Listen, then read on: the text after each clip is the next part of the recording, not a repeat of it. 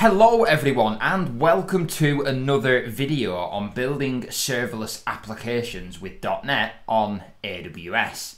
In this video we're going to take a look at one of the new features that has come to AWS SAM in the last week, and that is to add support for building and compiling native AOT based .NET 7 applications.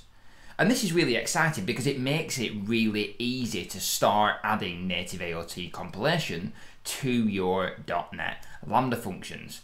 And there's actually templates built into SAM that allow you to get started. So if I flick over to my terminal window now and I run a SAM init to start a new project, and if I walk through the initialization wizard, I will get some pre-built examples for NativeAOT. So I can use a quick start. I want to use the hello world example. Of course, I don't want to use Python and zip files. And you can see number one on the list there is this new template for AOT.NET 7. So if I select that as an option, I don't want to add X-ray, and I'm going to call my project SAM NativeAOT. And this will take a few seconds now, and this will actually clone the template from the templates GitHub repo and actually create this example locally. Now this functionality is only available in version 1.64 of SAM and later, so if you've got SAM installed already, just ensure that you've got the latest version installed before you try to go ahead and do this. So I've opened that clone template up in my IDE now, and we can now have a look at what SAM has created for us. So out of the box, it's given us this function.cs file, and this has a pre-built example for using API Gateway with AWS Lambda. So I do have another video which I will link to in the description for how exactly to use NativeAOT with Lambda. In this video we'll just focus on the SAM functionality and the SAM side of things. So we've got this function, this pre-built function, and it's given us our serialization context for the source generated serialization, and also the template has given us this id.xml file, and it's already added the bootstrap so that our assembly doesn't get trimmed. Now let's say for a second we wanted to just introduce DynamoDB into the equation here as well. So let's just add a reference to the DynamoDB NuGet package. When my IDE loads, there we are. So I install DynamoDB. And then of course, because we are using an AWS SDK, that also means we need to add the core SDK library to our RDXML just to ensure that that doesn't get trimmed either. So now we're saying to the compiler, trim as much as you like, but please don't trim Bootstrap or AWS SDK.core. And you'll need to do that if you are using any of the SDKs. If we now go and have a look at the SAM template that gets generated, there's some really interesting new things in here. So you see the template it's given us, it has set the handler to Bootstrap. So of course, NativeAOT uses the executable assemblies feature of .NET. So the actual assembly itself is the executable. And the Lambda runtime, when you're using a custom runtime, will look for a file named Bootstrap. So that's really important that your assembly that gets generated is actually called Bootstrap, and we can see that in the assembly name property in the CS proj file there. Now what makes this work really well is this metadata section. So by default, if you're using AWS SAM and you specify the provided AL2 runtime, SAM will look for a make file and it will try and compile your application code using the instructions in a make file. Now in the latest release of AWS SAM, this .NET 7 build method has been added. And when I add this build method of .NET 7, when I run a SAM build command, SAM is going to know to use the Amazon Lambda Tools .NET Global CLI tool instead of trying to find a make file. And then of course the functionality is just offloaded to the built-in tooling. So let's go and have a look at that now. If I flick back to my terminal window and I just clear some of this out, so I go back to the root of my repository now where my SAM template is, and I'm just going to run a SAM build. And you'll see what will happen when I will run a SAM build is that it will actually start to run the tooling from Amazon Lambda tools. And what this will actually do is this will spin up a Docker container that's based on Amazon Linux 2. And my code will actually get compiled within that Docker container. And that all happens because of this publish AOT property in my CS proj file.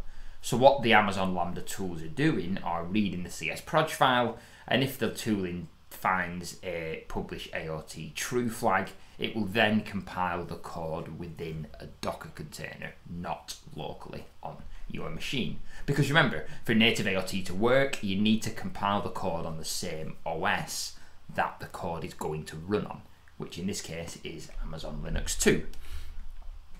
I'm just going to pause the video here. NativeAOT compilation does take a few minutes normally, so I'm just going to hit pause and we'll come back when this compilation is complete. So one of the things you might notice while this is compiling is that nothing appears to be happening. But if I actually go and open up the Docker program on my machine, I can see that there is actually a running container, and that was started 23 seconds ago. So the terminal won't actually pipe the logs back from Docker, but you can actually go and have a look at your running containers, and we can see here that there's a temp lambda build container, and that is based on the .NET 7 build image. And we can actually click into that container there, and we can actually have a look at the logs within the container itself. We can see that it's just started doing the NativeAOT compilation to generate the native code for Amazon Linux 2.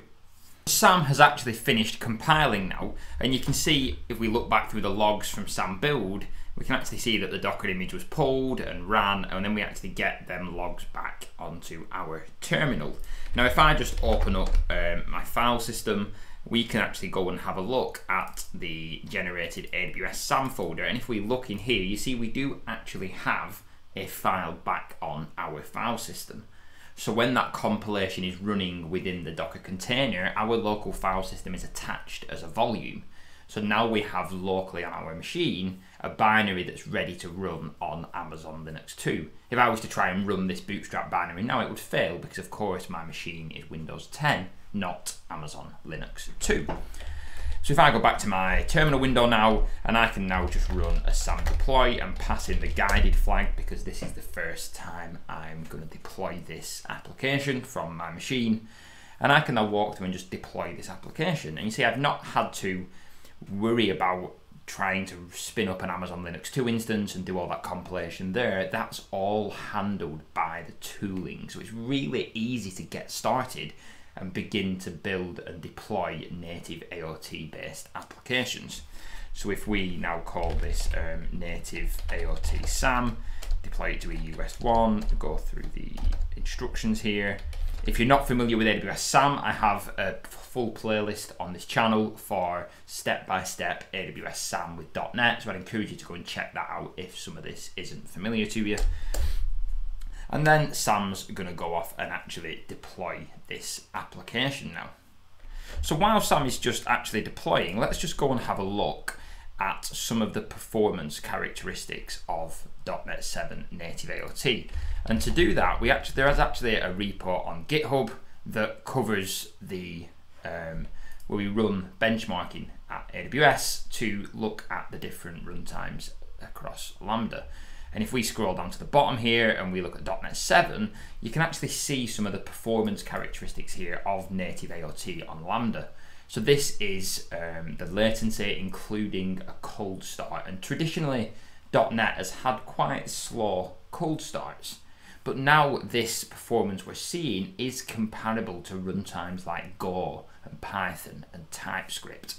This 581 millisecond P99 cold start latency is directly comparable if we go and look at Go, for example, and we look at the cold start latency in Go. We've got very similar performance characteristics between .NET and Go, and the same applies with Python and TypeScript. So if you're building low latency, high performance serverless applications, native AOT is a really interesting proposition to still allow you to use .NET to build your applications, but get that really low latency performance on Lambda. we can see now that our application has finished deploying, and if I go and actually hit the API endpoint now, I will get back that hello world message, and you can see just how fast that returns from a cold start. And NativeAOT has been built for these low, small package size and fast startup times. So it's a really interesting use case for Lambda. Now, NativeAOT might not be the best tool for all Lambda functions as fast as it seems. If you're building maybe a back-end processing Lambda function, maybe sourced by SQS, and you don't have these low latency requirements, it may still be beneficial to use the .NET 6 managed runtime, because .NET 7 introduces some challenges with your code. You know, the compile time is relatively slow, the binary that gets generated is quite large, and also you lose some of the language features of .NET, like unconstrained reflection, and you have to think about source generated serialization. So it's not a tool for all Lambda functions, but it is a really interesting use case for low latency applications. And of course, using AWS SAM and the Amazon Lambda tooling, it makes it incredibly easy to get started with building native AOT compiled applications on Lambda. That's all we have for this video. As always, if you like this, then please like, please subscribe, and please share, and I will see you next time.